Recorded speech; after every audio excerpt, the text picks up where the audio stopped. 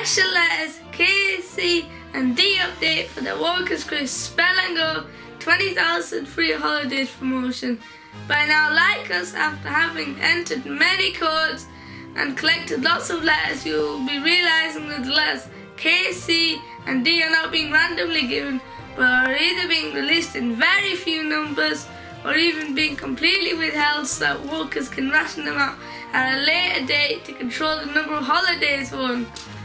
And you need a letter K, C or D to win any of the holidays, so I doubt that anyone so far has actually won a holiday via the website. What this means is that the promotion in reality is free draw for when Walkers decide to release letters, so it does not matter if you enter several hundreds of codes or as few as 30 of your chances of winning the same. Also, it's not certain that there will be 20,000 prizes on offer, because if Walkers give away 20,000 holidays, an average cost of £2,500 would cost Walkers £50 million for its 100-day Spell and Go promotion.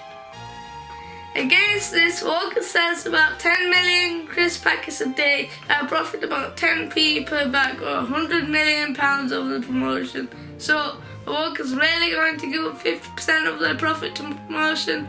I don't think so. Instead, the prize pool is likely to be around £1 million that would convert into about 400 holidays, which explains why no one is winning holidays, as 400 is just 2% of 20,000.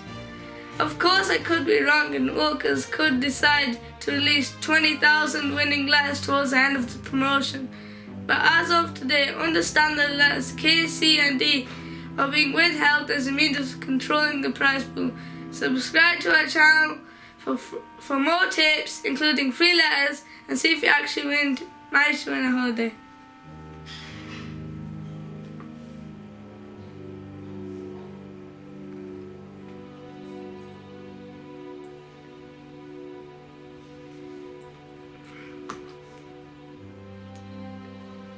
Subscribe.